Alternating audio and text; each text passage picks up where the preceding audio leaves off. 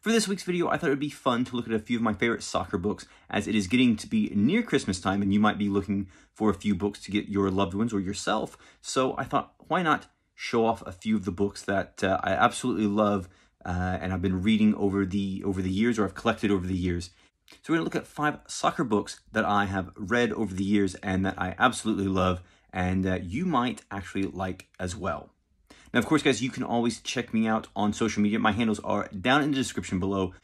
And also, if you want to buy any of these books that I talk about, I put the links in the description down below, so you can go to Amazon and pick one of those up now or over the holidays to read during the Christmas period. All right, so let's take a look at these 5 books that I've picked out for today to showcase here on YouTube. Now, the first one that I want to take a look at is a book that I've just finished reading just the other day. It's called Who Ate All the Squid? And this is a really fun book. This is a book that's come out on the Great Pitch Publishing Group, or from that group. And it is a book that was written originally, the manuscript, I guess, was written around 2003-2004 time period by author Devin Rowcliffe. And the book tells the story of Busan Icons during the early 2000s, when Sunderland legend Ian Porterfield took over management of the club and the tumultuous season that the club had. Now, when I heard about this book, I became very interested in it because I spent 3 years of my life living in Seoul, South Korea, and I was a season ticket holder for FC Seoul and spent a lot of time watching South Korean football. So this book was very interesting to get, and I absolutely loved it while reading it. A very interesting story about Porterfield during his time there at Busan Icons. Now, this was, keep in mind, written about a time about nearly 20 years ago, so some of the things are a bit of a blast from the past, if you will, when you read it. But definitely a good book to get, and I highly recommend Devin Rowcliffe's Who Ate All the Squid? Now, for a book that I read quite some time ago, but still remains as one of my favorites in my collection of soccer books, and that is Calcio by John Foot. This is a fantastic book that talks about basically the history of Italian football, and is a must-read if you are a fan of Serie A or the Azzurri.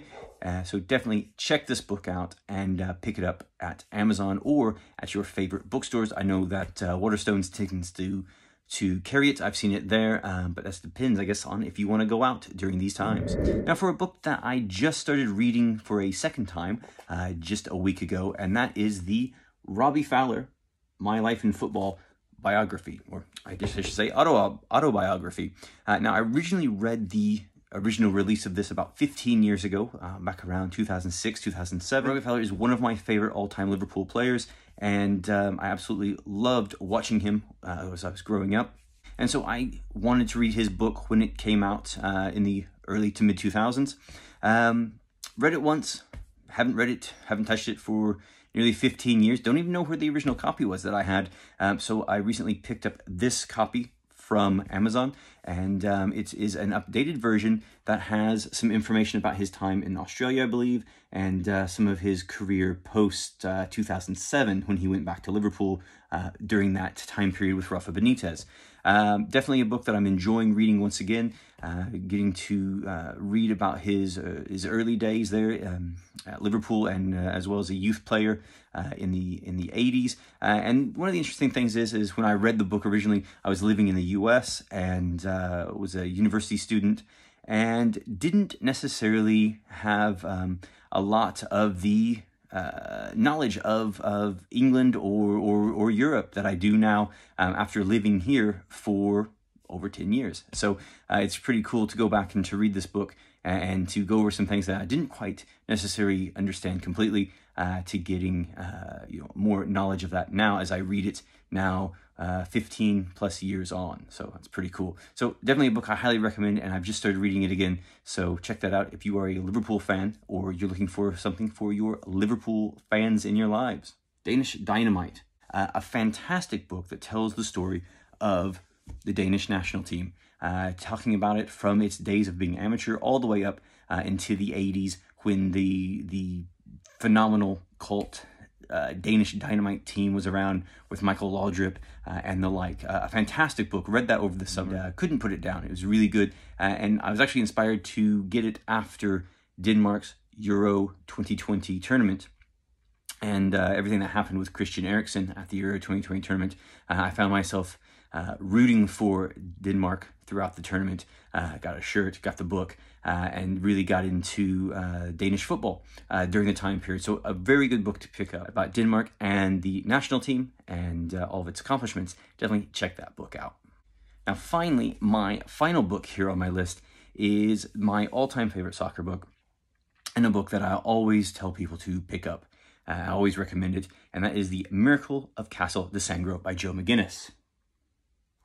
Now, I've talked about this book before on a video here. It is my all-time favorite soccer book. I actually picked this up at a Barnes & Noble in the middle of America one day in 2007 before I had to catch a flight the next day, and picked it up not knowing anything about this book, and absolutely fell in love with it from the first couple of pages once I started reading it. Now, this book was written by McGinniss in the late 1990s after the team, Castle di Sangro, had made it to Serie B, and he had followed the team throughout the whole season. And it documents their year in Serie B and the ups and downs that this tiny little team, Castle di Sangro, went through.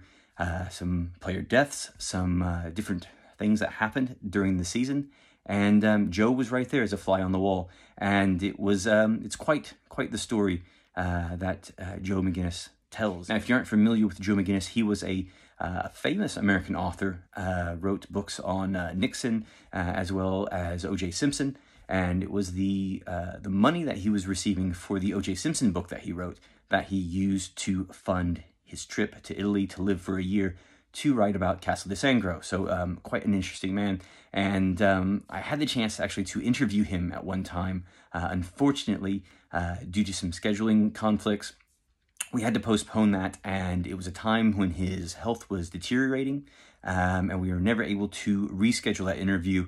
And unfortunately, Joe died not too long afterwards. But his book, all of his books, really, his memory lives on in those. And this is absolutely one of the best soccer books I've ever read, and one that is hard to put down because some of the things that happen in it is, how can I say, it's just not something you would think of happening in football. And he's a writer who had lots of success in other areas and didn't really know that much about soccer, not that much about football, had only become a fan during World Cup 1994, and subsequently started to follow the game right after that and wrote about it. So it's kind of almost an outsider's look at the game, and it actually really lends well to the writing of that story because he didn't really, he wasn't that familiar with the game before he had gone to Castle di Sangro to write about it. So, all right, guys, those are my 5 picks for my favorite soccer books. Really, my 5 favorite soccer books for right now. And like I said before, you can go to the descriptions below and you can find those links on Amazon